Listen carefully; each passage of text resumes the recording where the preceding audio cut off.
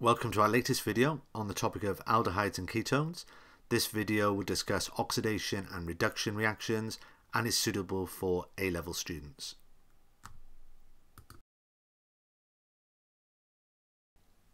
By the end of this video lesson, you should understand that aldehydes can be oxidized to form carboxylic acids, while ketones are resistant to oxidation. You should also be aware that aldehydes can be reduced to form primary alcohols and ketones can be reduced to form secondary alcohols. And finally, you should be able to name oxidizing and reducing agents and be able to draw the structural formulae of the products that form in these reactions. Now, in our previous videos, we've discussed the fact that aldehydes and ketones are a series of compounds that contain the C double bond O group, or a carbonyl group. And in aldehydes, the carbon atom of this group is joined to at least one hydrogen atom, and the general formula of an aldehyde is R C double bond O H, and R is a shorthand for an alkyl group, such as a methyl group, a CH3 group. And three examples of aldehydes are shown on this slide. We have ethanal, which has a CH3 group attached to a C double bond O H, propanal, which has a CH3 and a CH2 attached to a C double bond OH, and butanal, which has a CH3 attached to a CH2 attached to a CH2 attached to a C double bond OH. Now, all three of these compounds are aldehydes because they contain an alkyl group attached to a C double bond O and a H. Now, in ketones, the carbonyl group is joined to two other carbon atoms. So the simplest ketone must contain at least three carbon atoms.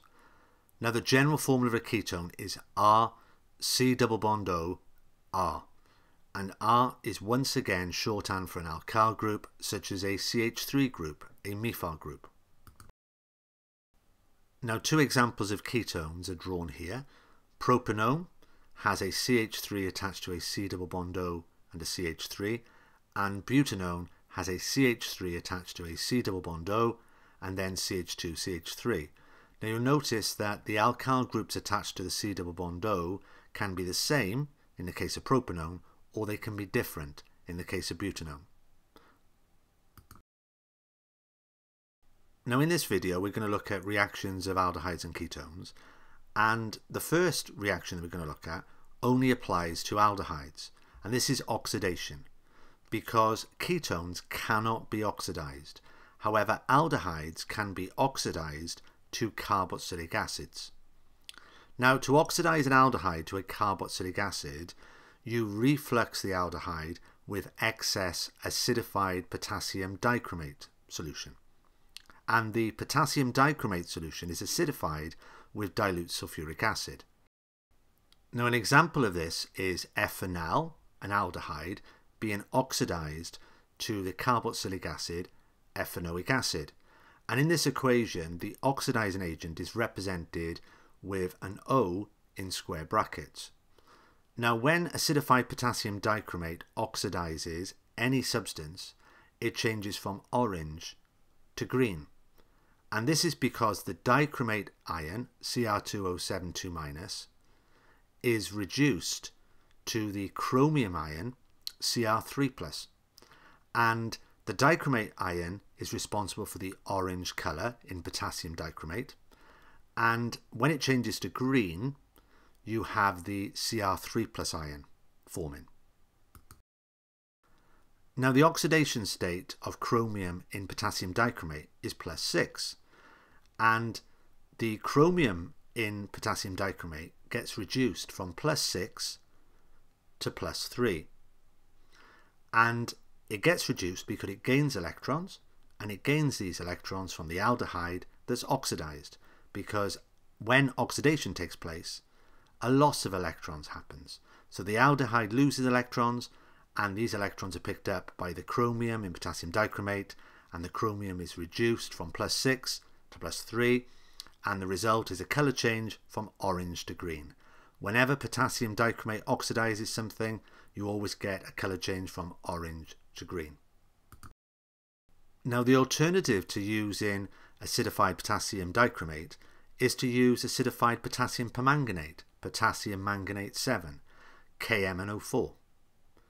Now, this is a much more powerful oxidizing agent, but it will still convert an aldehyde to a carboxylic acid, but very often the milder potassium dichromate is preferred. Now, the colour change for potassium permanganate when it oxidizes a substance is that it goes from purple to colourless. Now, the second type of reaction we're going to look at in this video is reduction, and both aldehydes and ketones can be reduced to form alcohols. Reduction is a term used to describe a gain of hydrogen, a gain of electrons, and a loss of oxygen. Now, when an aldehyde gains hydrogen, it turns to a primary alcohol. And if we look at our general formula of an aldehyde, you can see that we have one R group, one alkyl group. And when we reduce this aldehyde, it turns to an alcohol with one R group, with one alkyl group. And that's why it's classed as a primary alcohol. So when you reduce an aldehyde, you get a primary alcohol.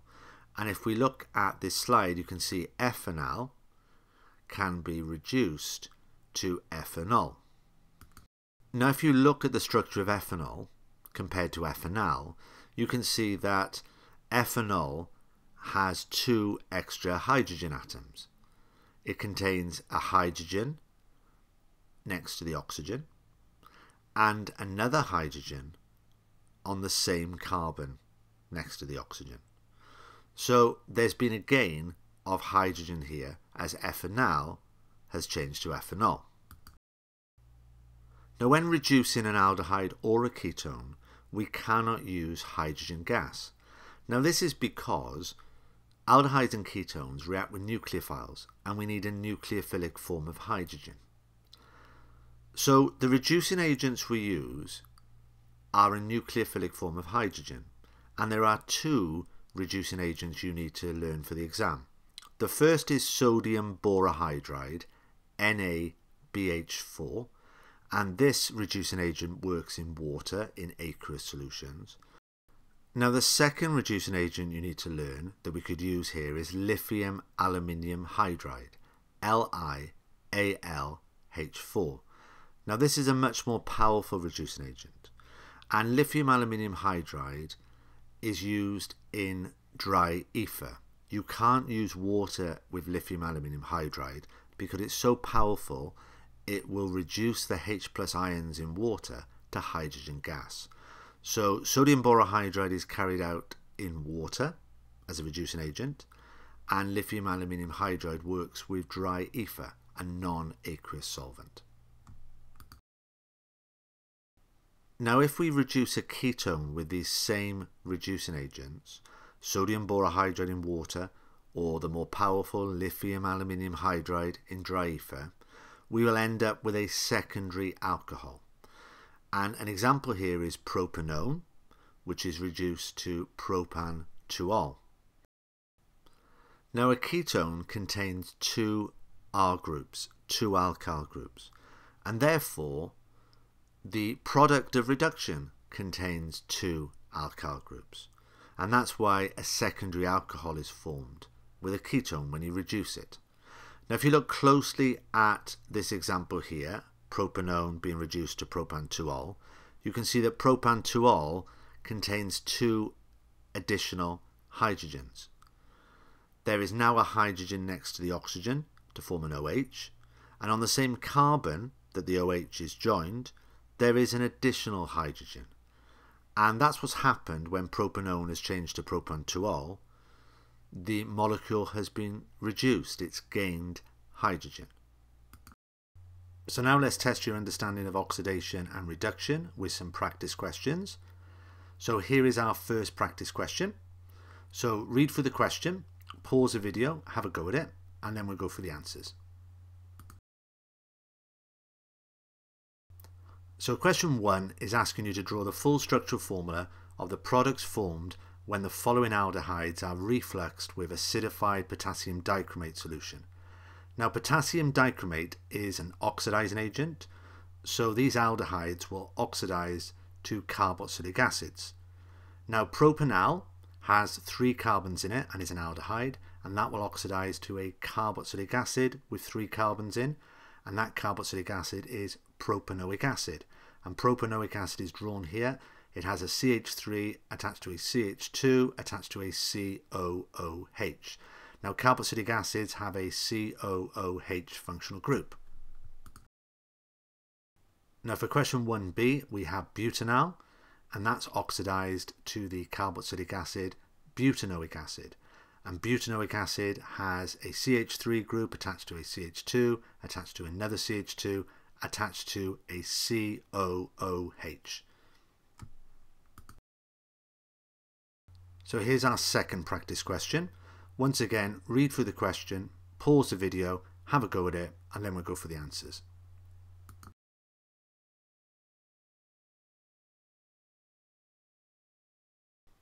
Now question 2 is asking you to draw the full structural formula of the alcohols produced from the reduction of butanal, pentanthreone and butanone. Now butanal is an aldehyde that contains 4 carbons, so therefore when you reduce an aldehyde you will get a primary alcohol. So the primary alcohol will have 4 carbons in its structure and will be butan-1-ol. Now for question 2b, you're asked to draw the full structural formula of the compound you get when you reduce pentanthreone. Now pentanthreone is a ketone, so if you reduce it you'll get a secondary alcohol. The ketone contains 5 carbons, so your secondary alcohol will contain 5 carbons. And because the C double bond O in pentanthreone is on carbon 3, the OH group in the secondary alcohol will be on carbon 3. So my secondary alcohol is pentanthreol, and pentanthreol has a CH3 attached to a CH2, and then we have our C bonded to the OH and a H, and then CH2CH3. Now for question 2c, you're asked to draw the full structural formula of the alcohol produced when you reduce butanone. Now butanone is a ketone with 4 carbons in the chain, so therefore you'll get a secondary alcohol with 4 carbons. And because the C double bond O in butanone is on carbon 2, the OH group in the alcohol will be on carbon 2. So butan-2-ol will be the name of the alcohol that's formed, and butan-2-ol has a CH3 attached to a carbon next to an OH group and a hydrogen, and then a CH2 and a CH3 attached to that.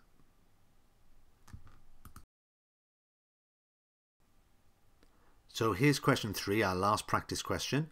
Once again, read through the question, pause the video, have a go at it, and then we'll go for the answer.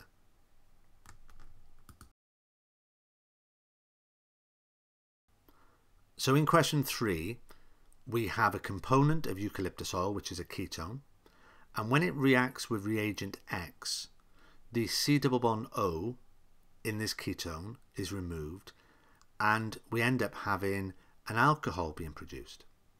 Now it's asking you to state the name of reagent X. So if we have a ketone and it's changing to an alcohol, reduction must have taken place, and therefore reagent X is a reducing agent, and they'll accept either sodium borohydride, NaBH4, which is carried out in water, or lithium aluminium hydride, the more powerful reducing agent, LiAlH4, which is carried out in dry ether. So that concludes this video lesson. So after watching this video, you should now understand that aldehydes can be oxidized to form carboxylic acids, while ketones are resistant to oxidation. You should be aware that aldehydes can be reduced to form primary alcohols and ketones can be reduced to form secondary alcohols. And finally, you should be able to name oxidizing and reducing agents and be able to draw the structural formulae of the products that form in these reactions. So that concludes our video. Please check out our YouTube channel, Dr. O Chemistry, and our Twitter site, which contains lots of chemistry information and links, @RadaChemistry.